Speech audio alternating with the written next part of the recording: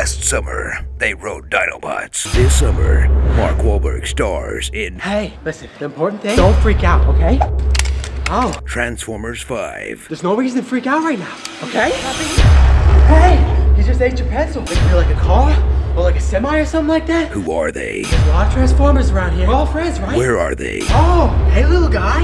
What is she, like a Harley Davidson or something? Staplers. I deactivated it. They don't want to hurt you. It could be anything. A scooter. That's not good. Fans. What are you trying to tell me? Transformers everywhere. Printers. What are you transforming to, huh? Is that your friend? Hey, I don't want to scare you, but that's a Transformer. And that stuff may look like water, but it's robot juice. If this is a robot juice, what's all that over there?